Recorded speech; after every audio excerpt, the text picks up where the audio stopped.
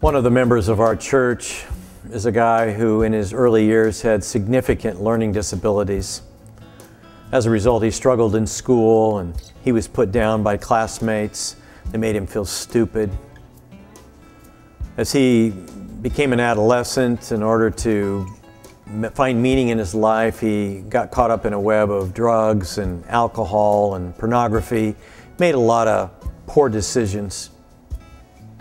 When he reached out to God to find purpose in his life, he eventually came to church. But he found when he went to churches, often he was judged for what he had done in the past and for who he was. And when he tried to serve, he was made to feel like he didn't have anything to offer. But when he came to our church, he said he didn't feel judged. He felt like he was given a second chance. He was forgiven. And he was given all kinds of opportunities to serve. We made him feel like he had something valuable to offer.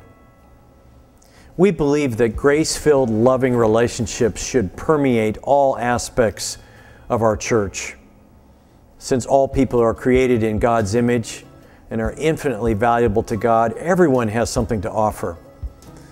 We think treating our staff and our members and attenders with grace and love is absolutely critical.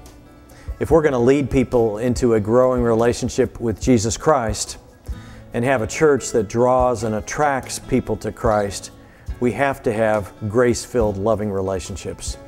And that's another one of our important core values.